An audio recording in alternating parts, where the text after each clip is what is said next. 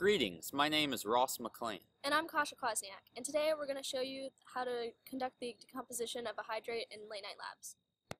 In this experiment, we're going to be using 5 grams of copper 2 carbonate hydroxide hydrate, a scale, a crucible, and a Bunsen burner.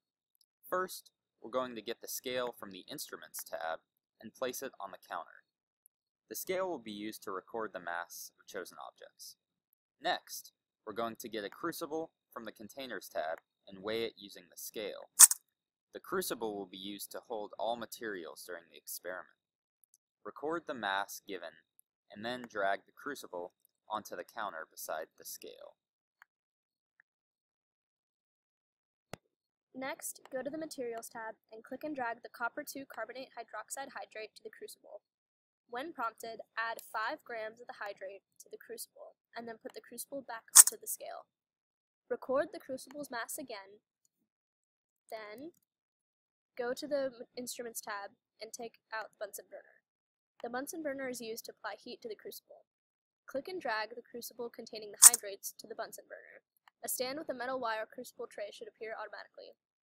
Then, click the dial on the Bunsen burner once to adjust the flame setting to low. Now, double-click the crucible and check the box labeled Show Contents. This will allow you to observe the reaction occurring. As the crucible is being heated, watch for a color change and escaping gas.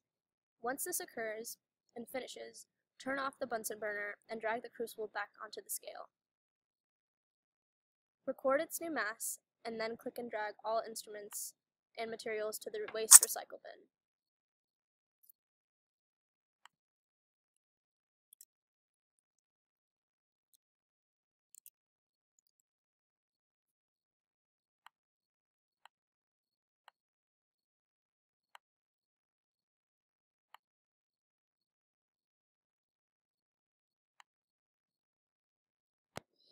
Here is the balanced chemical equation for the decomposition of our hydrate.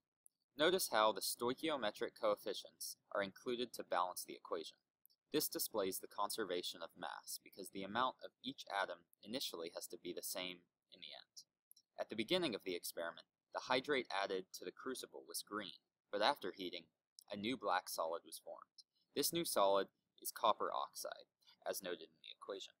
The other 2 compounds produced, however, were gases. They were released during the heating of the hydrate. Decomposition reactions consist of a compound that, when heated, lit, or electrified, breaks apart and forms new compounds.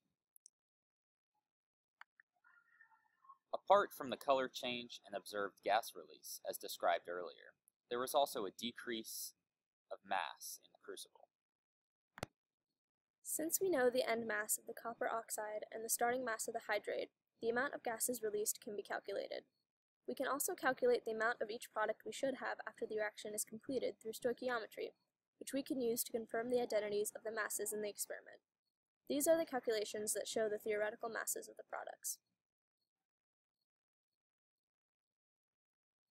Here, we have the calculations of the product's masses using our data from the lab.